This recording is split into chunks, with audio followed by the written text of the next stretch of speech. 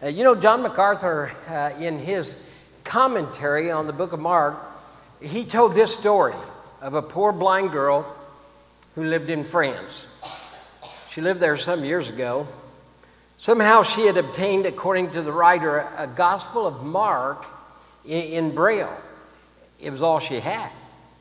She read it with tips of her fingers and read it and read it and read it until her fingers became very calloused and her sense of touch diminished so that she could no longer distinguish the characters.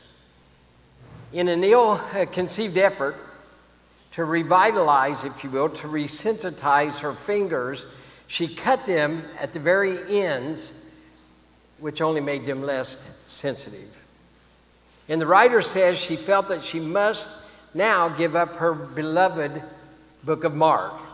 And weeping, she pressed that Bible to her lips, saying, "Farewell, farewell, sweet word of my Savior."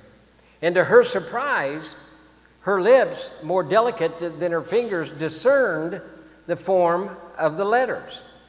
And so all night she perused with her lips the book of Mark and overflowed with joy at this new acquisition. Isn't that a neat story? I'd like for you, if you would please, to open your Bibles, if you have not yet done so, to Mark chapter 8. Mark chapter 8, you may have a written word in front of you, or it may be on an iPhone if you have that app. But if you could get to Mark chapter 8, and we're going to take a look at Mark 11 through 21. Now you might say, well, wait a minute, we did that last week. Well, we did, but this is part 2. This is part 2, and I'll better explain that here in a moment. Today, doing part 2 of this text on spiritual blindness. On spiritual blindness. First part, last week we looked at spiritual blindness that is permanent. A blindness that is permanent. And secondly, this week, we're going to look at spiritual blindness, which is only temporary. It's only temporary. So let's begin to read in Mark chapter 8, or follow along as I read, if you would, verses 11 through 21. The Pharisees came and began to question Jesus, to test him. And they asked him for a sign from heaven. He sighed deeply and said, "Why does this generation ask for a miraculous sign? I tell you the truth, no sign will be given to it." And then he left them, got back into the boat, and crossed over to the other side. The disciples had forgotten to bring bread, except for one loaf they had with them in the boat. "Be careful," Jesus warned them. "Watch out for the yeast of the Pharisees and that of Herod." And they discussed this with one another and said, "It is because we have no bread." Aware of their discussion, Jesus asked them, "Why are you talking about having no bread? Do you still not see or understand? Are your hearts hardened? Do you have eyes but fail to see and ears but fail to hear? And don't you remember when I broke the 5 loaves for the 5,000? How many basketful of pieces did you pick up?" 12, they replied. "And when I broke the 7 loaves for the 4,000, how many basketfuls of pieces did you pick up?" And they answered, 7. And he said to them, "Do you still not understand?" Won't you bow and pray with me, please? Father God, we thank you for our time here together this morning. We thank you, Father, for your word, which you have preserved over the years, the many, many years. And Father, we're so grateful for that, because that's how we come to know you. And all that was designed by you. And so, Father, we just pray just now that you would open our hearts, open our minds, our ears, that we might hear the word which you have for us this morning. For it's in Christ's name we pray. Amen. You know, that story I mentioned was a story that John MacArthur told in his commentary. And I want to tell you that throughout this series, in addition to my many past studies, I've leaned heavily on the teachings of John MacArthur for the material in the Gospel of Mark. But in verses 11 through 13 of our text, you see this permanent spiritual blindness. And then in the middle of verse 13, on down to verse 21, you see temporary blindness. First of all, I want for you to look at with me this natural blindness. A natural blindness, and that's on your outline, by the way, if you're filling in the blank, that we are naturally blinded. I mentioned last week that everyone born into this world is born into darkness, born in spiritual blindness, if you will. Everyone born into the world by virtue of being human comes this blindness, okay? And everyone born, that virtue it comes with sin. And basically what I'm talking about is a sin nature that we inherited from Adam. That's what I want you to hear. We inherited a sin nature. Now, I'm not talking about original sin here. I'm just talking about a sin nature. We are not born sinners, by the way. And that's one reason why we don't baptize babies here, because they have nothing to be forgiven for. I mean, they've not sinned. We are not born sinners, but we are born with a desire to sin, a propensity toward sin and darkness. And of course, Genesis is very clear that we inherited that from Adam. Now, if you turn with me, please, to 1 Corinthians chapter 2, verse 14. 1 Corinthians chapter 2, verse 14, back after Acts and Romans. Paul's letter to the church at Corinth. And if you're there in the second chapter of 1 Corinthians, and by the way, you might want to put a little marker there, tear off a piece of paper or something. We'll come back to 1 Corinthians here in a little bit, or 2 Corinthians, one or the other. But when we read here in verse 14 of 1 Corinthians chapter 2, the text says, the man without the Spirit, okay, the man without the Spirit, and of course you all know enough to know when we receive the Holy Spirit. We receive the Holy Spirit when we are baptized. We're raised to a newness of life. We receive the gift of the Holy Spirit. But Paul writes here to the church at Corinth, a man without the Spirit does not accept the things that come from the Spirit of God. So that's the darkness, if you will, for they are foolishness to him, and he cannot understand them because they are spiritually discerned. So it's the Holy Spirit that guides us through God's Word, the Scripture, as God reveals himself to us. And he has done that from Genesis all the way through to Revelation. So every human being comes into the world blind in the darkness by virtue of just being human. Now, again, this is not what some denominations refer to as original sin. We're not talking about that at all. Again, original sin says that we are born sinners, and we are not. We're not born sinners. As I stated before, we have inherited from Adam that desire to sin. And at some point, we do sin, each and every one of us. Romans chapter 3, verse 23 talks about being sinfully blinded. Sinfully blinded. That's on your outline as well. So Romans 3:23, for all have sinned and fall short of the glory of God. So we all fall to sin, each and every one of us. Now, please turn with me to the Gospel of John chapter 3. Matthew, Mark, and then John chapter 3, if you would, please.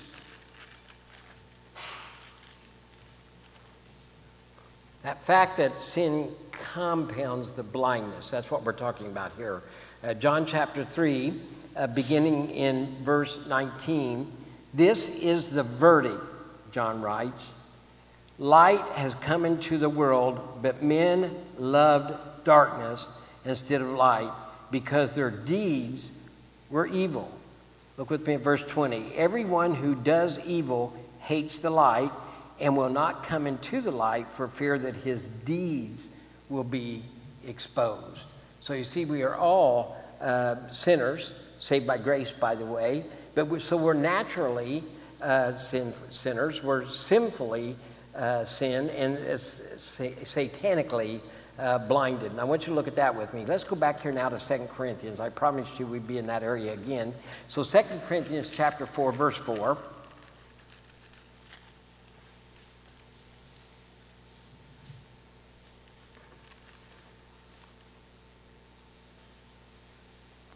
Okay, the Apostle Paul writes, the God of this age, okay, who's the God of this age? Anybody know? Satan, right, has blinded the minds of unbelievers so that they cannot see the light of the gospel of the glory of Christ, who is the image of God. So man is naturally blinded, we are sinfully blinded, and then we are satanically blinded. There is this profound blindness that engulfs the souls of all human beings. And so Satan does actually put blinders on us. We can also become sovereign blindness. Now, there are illustrations of this in the ministry of the Lord Jesus Christ. If you go with me to Luke chapter 19, we're doing a little bit of Bible study here this morning, so I love to hear those pages turn. Luke chapter 19. It's important that we learn, and we learn in the process of turning to all this scripture. Luke 19, beginning in verse 41. Verse 41 of Luke 19. And this talks about the triumphal entry. You all are familiar with Jesus when he, right before his crucifixion, he rode the donkey into Jerusalem. And so we pick up here in verse 41. As he approached Jerusalem and saw the city, he wept over it. He wept over it. Jesus wept over the city. Why? If you, even you, he said, had only known on this day what would bring you peace, but now it is hidden from your eyes. The days will come upon you when your enemies will build an embankment against you and encircle you and hem you in on every side. So that's what we're talking about, sovereign blindness. Sovereign blindness. If we remain hard-hearted without turning to Christ, eventually we could be blinded forever. Blinded forever. And so there are illustrations of this, again, all throughout the scripture. Jesus basically said to the Jews that gathered there that day, as Jesus' triumphant entry, he said, no more, no more. It's over for you. You ignored the day of your heavenly visitation, and now you have no other opportunity. And they were confirmed, if you will, in their darkness. That's on your outline. They were confirmed in their darkness. So that leads us to this fifth kind of blindness. And we don't want to face this because this is an eternal blindness. Eternal blindness. We want to get over this before we get here. But hell is this outer darkness. The Bible's very specific about hell. Hell is very real. We all come into the world blind, but we all don't have to leave the world blind. That's what's important. And that's the message that we have even today, is that we do not have to leave this world blind. Some of us come to see, some of us by the grace of God are delivered by our choice to accept Jesus Christ into our heart and soul, and we are delivered out of the kingdom of darkness into the kingdom of God's dear Son.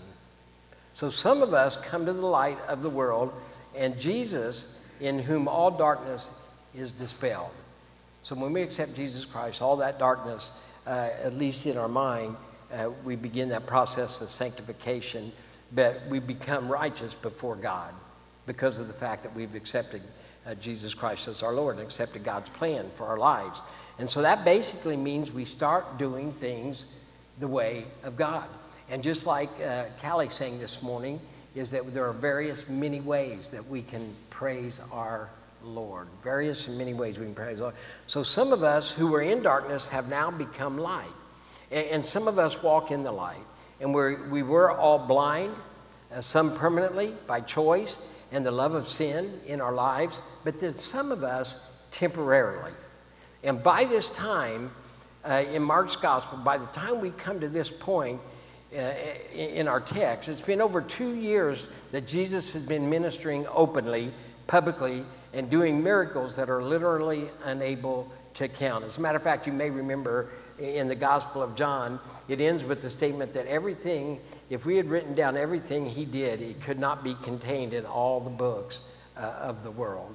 And that's amazing. That's an amazing statement to me. His miracles were public, open, they were undeniable. Even Nicodemus, the teacher of the Jews, said, "We know you come from God because no one can do works you do except God be with him." Except God be with him. But no matter how brightly the light was shining, sinners loved the darkness. They loved the darkness. And when the light came, like bugs scrambling back under a rock, the sinner dives deeper into the darkness to avoid the light. And so the light came, but they did not comprehend the light. And that's in the first chapter of John, by the way, the Gospel of John, if you'd like to review that. So the leaders of Israel loved the darkness. They hated the light. The people who followed them were in the same category. The leaders of Israel and the people who followed them were devoted to the delusion of self-righteousness, the delusion of ritualistic, ceremonial, legalistic religion. But on the other hand, there was a small group of men and women who saw the light and they followed the light. They're known as disciples, that is, followers of Jesus Christ. And I think most of us here this morning are exactly that.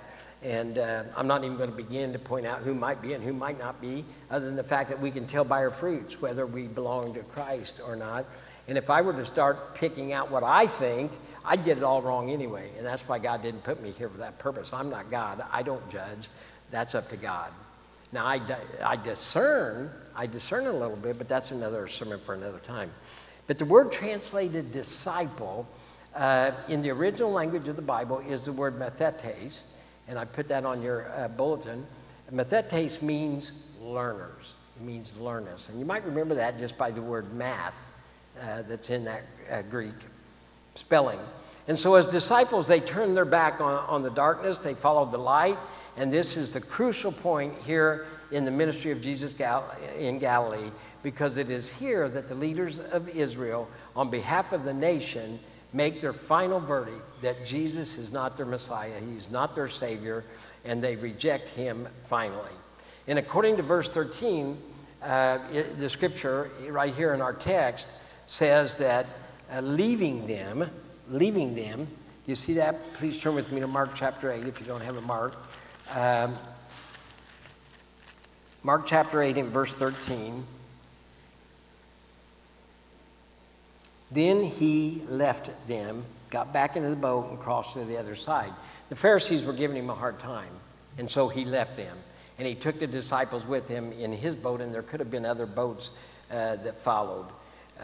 But according to verse 13, when he says leaving them, you can see that metaphorically as well. Not only did he leave them physically on the northwestern shore of Galilee, but he abandoned them in the sense of Romans chapter 1 that says God gave them over to their darkness and their own unbelief. And so it's not the first time that God has done that. You know, God puts up with us for so long. His grace is greater than our greatest sin, but at the same time, he's a patient God too, by the way. So just don't find yourself there turning your back on God time and time and time again. The question then was, who would follow Jesus? Here when Jesus took his disciples in the boat, because whoever followed Jesus would be turning his back on the religion of their ancestors, the religion of their nation, the religion of their past, you know, because we're following what Grandma and Grandpa did for years. It may or may not be right, depending on what denomination it is. And so we have decisions that we need to make on our own. So many today follow the religion of their ancestors, though there is not much of a relationship with Christ. So those who went with Jesus followed the light. Jesus is the light. Spiritual blindness for them was only temporary. The leaders of Israel, the nation that followed them into a permanent blindness, into judicial blindness, judgment, and into other darkness. Last week I gave you 3 features of these type of people, those that are blind permanently. 1, they were comfortable with others in the darkness. They were comfort with others that were in darkness, even though they might have been their enemies, but they came together in hating Christ and hating Christianity, and they were comfortable with that. The second thing is those who were permanently, and these aren't on your outline, by the way, I don't believe. We're going to get there here in a little bit as to the same type of attributes that we have as being temporarily blinded.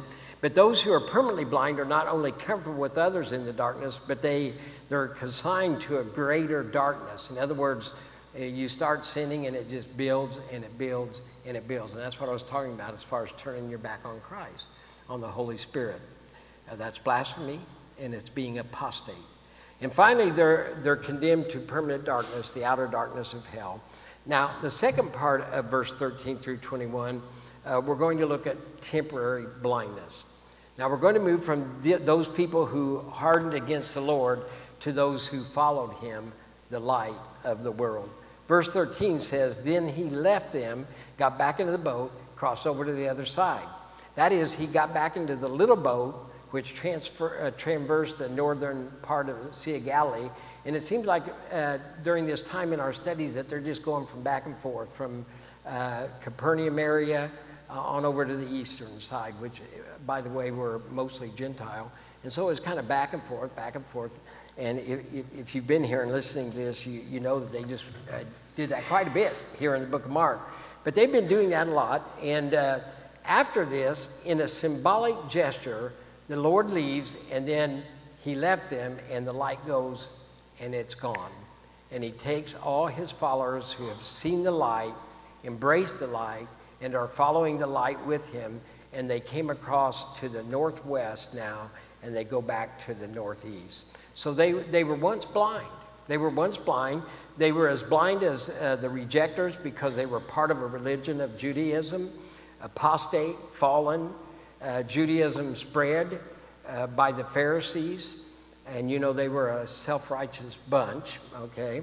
They were as blind as they were, but now they have come to see the light, and their eyes are being opened. You know, the light has shined. They have understood the light, and the light is increasingly bright. It gets brighter and brighter. The more we learn of Christ, the more we take on the mind of Christ, the brighter that light becomes. Does that make sense? Amen? Amen. Okay. They have cursed the darkness of sin, and they have sought to walk in the light. So there's a song written by the way of Ellie Holcomb. I don't know if you've heard it or not. She performed it a few short years ago right here in Shelbyville, by the way. And I'd like to share a few words of her song.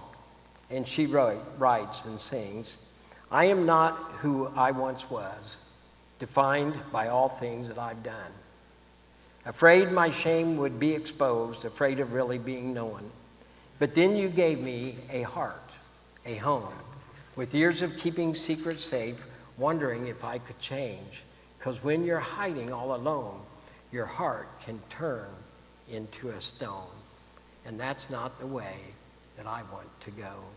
So she sings, I walked out of the darkness and into the light, from fear of shame into the hope of life. Mercy called my name and made a way to fly out of the darkness and into the light. Those are such cool words. You know, that's what God has done for us. He's moved us out of the darkness and into the light. There's no place that I would rather be, she sings. Your light is marvelous. Your light is marvelous. You see, the disciples, they understood the cost of what it was that they were doing. They've forsaken all. They will be thrown out of the synagogue. They will be dispossessed from family and friends. They are going to follow the light. The Lord is the light. The Lord is their teacher. He gets in the boat, and they get in as well. And there may have been, again, several other boats following. So our Lord takes his disciples back again by boat across the lake. And the rejection of the leaders of Israel is final, and it's the last time our Lord publicly ministers in Galilee. Now, if you go to chapter 9, at verse 30, we see that Jesus does end up in Galilee again. I'm not going to read from there, but you can make note of that. So there will be a slight ministry in Galilee one more time. Actually, the scripture does say he began to go through Galilee, but he didn't want anyone to know about it. Why? Because once again, this was another teaching time for his disciples. The ministry there in Galilee, as far as others were concerned, was pretty much over. So this is a cutoff point. They're fixed in their darkness. This is a monumental moment in the history of our Lord's ministry. You would have thought that the disciples would have said, Lord, wow, I mean, this is dramatic. Could you tell us about this? Can you tell us what all this means? But that was not on their minds. Look with me at verse 14 of our text, and we'll see what's on their mind, okay? The disciples had forgotten to bring bread. I just can't believe it. I can't help but laugh when I read that. Except for one loaf they had with them in the boat. Be careful, Jesus warned them. Watch out for the yeast of the Pharisees and that of Herod. Watch out for the yeast of the Pharisees. Now, they had forgotten to take bread, didn't have more than a loaf at best with them. They were thinking about what? They wasn't thinking about all this stuff that was going on that was just fantastic. But what they were thinking about was lunch. They were hungry. So whatever light they had seen, it must not have been a whole lot of light, okay? They're just beginning to grow. This basic struggle for food is a part of the primitive world. We understand that. But to be preoccupied with lunch when there's a massive issues going on in faith and rejection, it just seems pretty short-sighted to me. So for whatever light they do see, whatever light there is shining, there's a lot of blindness that is left in these disciples. But let's look a little bit more at them, and let's pick up the positive things that we can see from moving from permanent to temporary, okay? If you're in the light, you're comfortable with the light. That's just opposite of those who are in permanent darkness. The people in the darkness were comfortable with the darkness. These are comfortable with the light. The disciples are comfortable with the light. They leave the blind Pharisees and Sadducees and the religious system behind, and they're following the rejected Lord. Everybody else rejected. The one they know now to be the light of the world. They leave the enemies of truth, and that's important for us today. We have enemies of truth, but they begin to leave that behind, and that's the first thing that marks a people of light, you and me, and that is that we run to the light of holiness, and the light of truth. That's where our hearts should be. Now, Jesus speaks to them about a few important issues if you're going to sustain the strength of this commitment. It's a big break. This is a very big break. They've turned their backs on the entire society, and they seem to be aware that they're in danger. And so our Lord says to them here in verse 15, Mark chapter 8, I've had you all over the place, so I'll keep you focused here. Be careful, Jesus warned. Watch out for the yeast of the Pharisees and that of Herod. You know, this was actually written in an imperfect tense in the original language. And so what that means is Jesus kept on warning them. He repeatedly warned them. Watch out for the Pharisees. Watch out for the Pharisees. Be careful. Watch out for the yeast of the Pharisees and the yeast of Herod. A double warning. Present imperatives. Do this. Intense, severe warning against the influence of the Pharisees and against the influence of Herod. We've got to be careful who we hang with, you know, unless we know that we're stronger than they are and we can introduce them to Christ. But if they're going to influence our lives, then we must be very careful and build ourselves up through spiritual armor that we might be prepared to go back then and share the gospel message. The Pharisees were the legalists. Herodians were the secularists, those who just followed society, evil. Beware, watch out, Jesus said. I'm warning you. You know, that is so foundational. Beware of the present, ever-present influences of legalism, liberalism, and secularism, those who love sin. You know, yeast is a biblical illustration of permeation, influence, in other words. Yeast makes dough rise by bacterial corruption. Now, doesn't that make your dinner roast sound good for this afternoon at lunchtime? But this is what Jesus is talking about. You need to be warned that you're still going to be surrounded by the Pharisaic religion. You're still going to be surrounded by the Sadducean liberalism. You're still going to be surrounded by the influences of Herodian secularism, and all that is evil.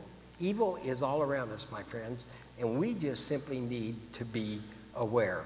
They all rejected Christ, the Pharisees, the Sadducees, the Herodians, and they all came together, even though they were enemies of each other, against him, against Jesus Christ. So Jesus, he's urging a full break from evil because of all those things that have influenced them. You know, our students in college, by the way, parents, give you something else to worry about, need to be extremely aware of what is being taught. And just caution your kids. warn them if necessary. Professors will often want to indoctrinate our adult kids into liberal theology, and we're to just run from that and leave it behind, because these influences are still very dangerous. That is the work of Satan. It's not the work of God. Warn your kids to hold on to the truth of God's word. And if they need help, have them contact a good, strong Christian friend to be with them and to help them out. You know, Jesus is the model educator, no doubt. He's the protector of his students. He will teach them. He will protect them. Look with me at verse 16 of our text as we work our way through this passage. They discussed this with one another and said, it's because we have no bread.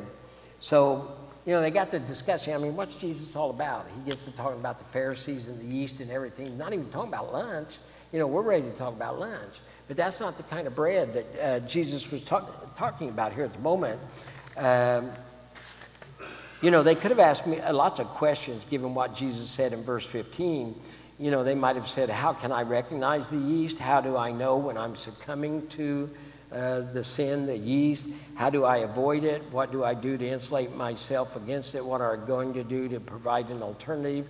I mean, there are 100 questions one could ask, and they're looking at each other and saying, what are we going to do for lunch?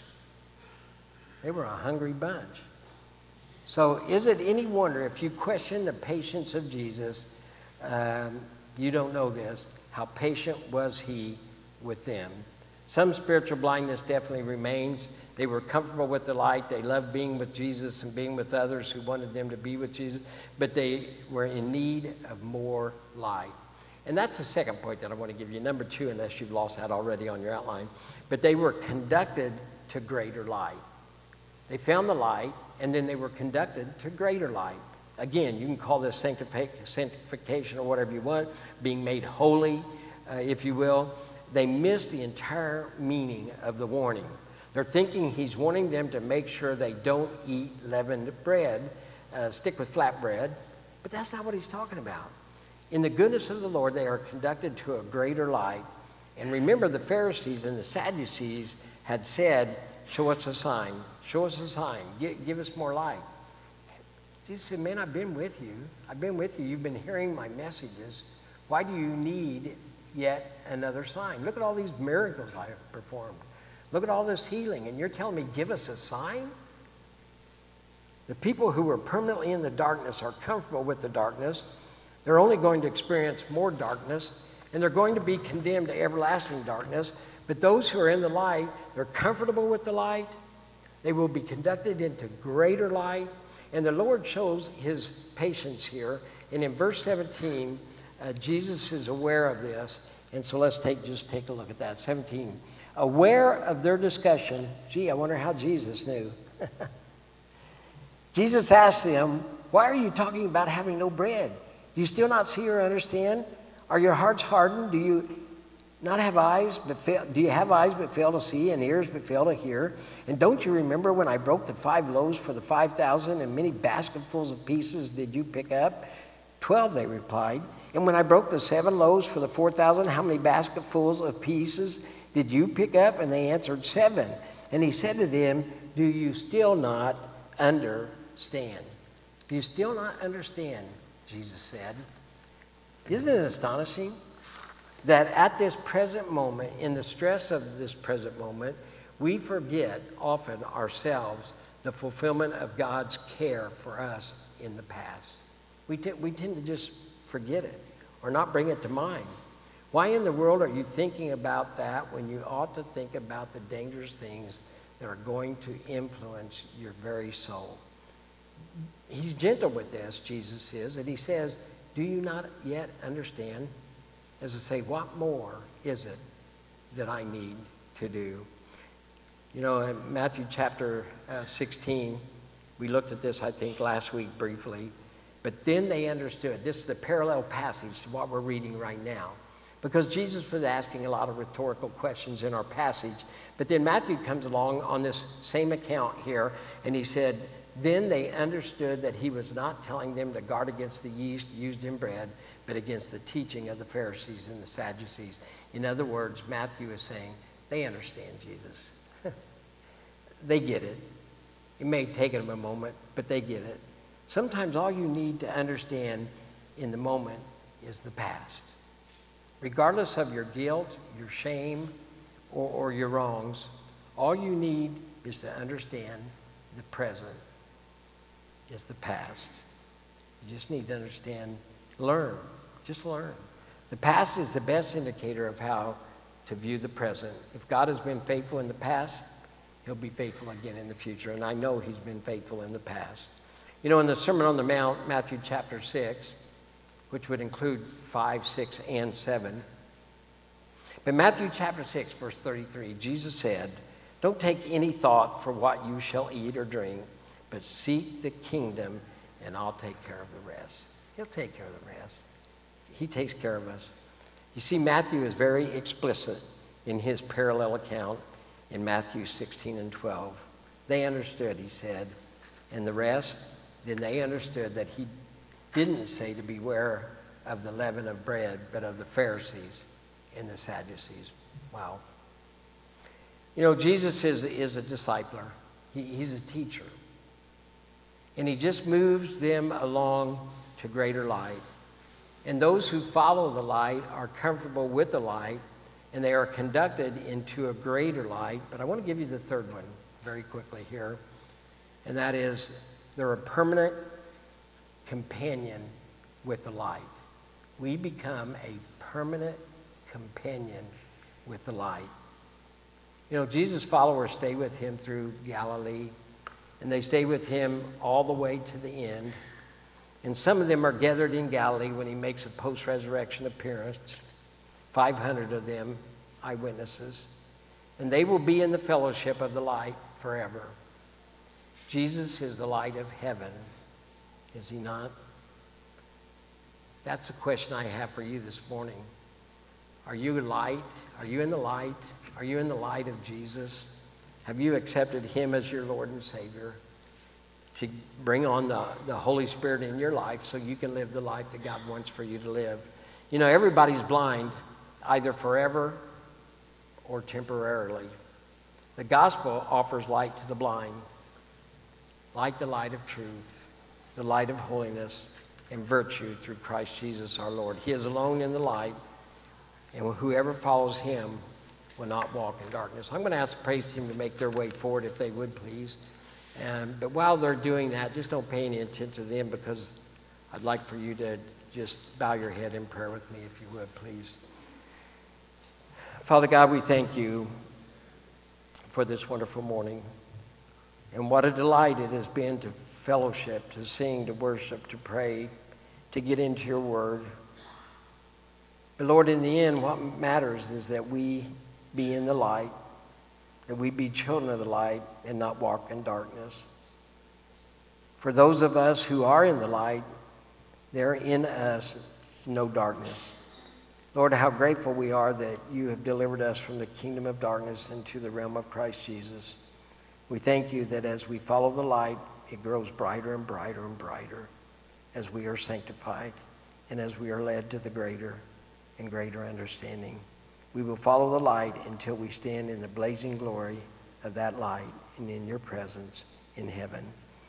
Father, we pray that if there is someone here who's not accepted Jesus Christ, that, Father, you would touch them in a very special way that would cause them to want to make that decision even this morning. And we pray it all in Christ's name. Amen.